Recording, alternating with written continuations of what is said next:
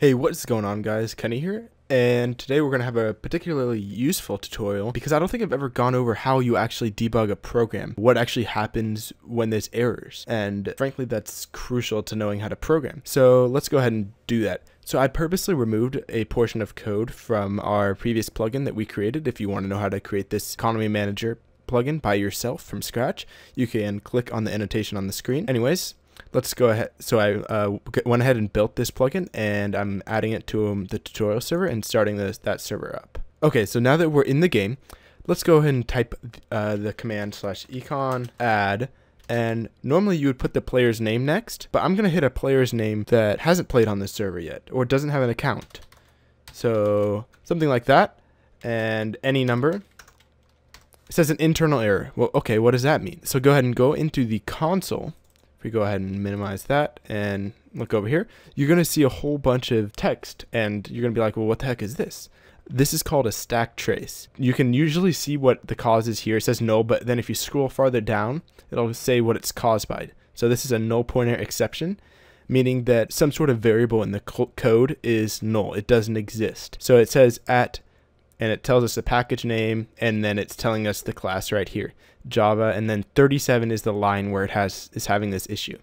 So let's go to econ command, line 37. So econ command and line 37.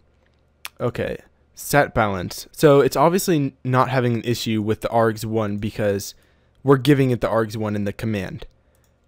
Now, the only thing that it might be having the issue with is econ.getBalance, and that would only return null if this didn't exist in the hash map. So if we go back to Econ Manager and look at how getBalance is working, and we look how getBalance is working, we're seeing that we're giving it a string player, and we're getting the value from the hash map.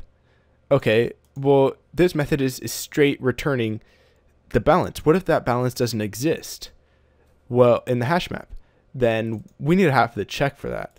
So now I'll go ahead and add that back in, and actually went right here, tab over, paste it in, and now we're checking to make sure that they have an account.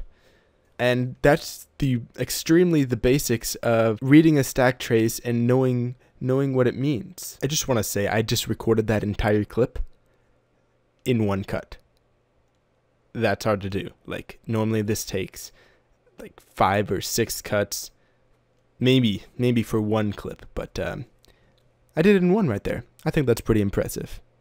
Anyways, this outro was obviously different. So that's it for this tutorial, guys. I've been working really hard on making a website for the channel, and it's very close to being done, and it should have some great resources for you guys to use to develop your server. It's going to be awesome, and I just can't wait for it to be done. Anyways, guys, thanks for watching, and I'll see you guys next time.